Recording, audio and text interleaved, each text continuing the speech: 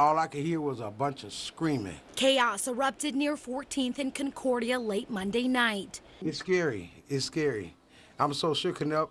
Right now, I haven't been able to go to work. We spoke to several neighbors who did not want to go on camera, but say it's not uncommon to hear gunfire. How many gunshots did you hear? I heard about 20.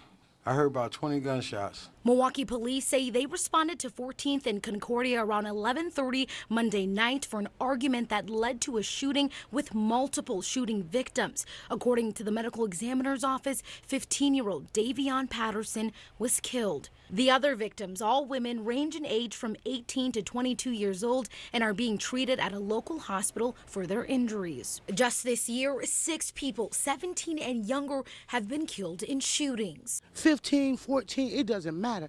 It was still a child. Somebody done lost their baby again. Another black parent got to bury their baby again. Jacqueline Moore knows the pain behind gun violence. Her 16-year-old daughter was shot and killed just blocks away from 14th and Concordia nearly 3 years ago. She's frustrated children continue to be killed. Milwaukee is not the place for you to try to raise no kids. Like many of her neighbors, I wish it would stop.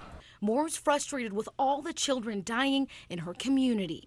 I want something better for them, and this is not the world they need to be in. Milwaukee police are still searching for a suspect. Anyone with information is urged to call MPD or Crime Stoppers. Watch breaking news on YouTube. Subscribe to ABC 7 Chicago Eyewitness News.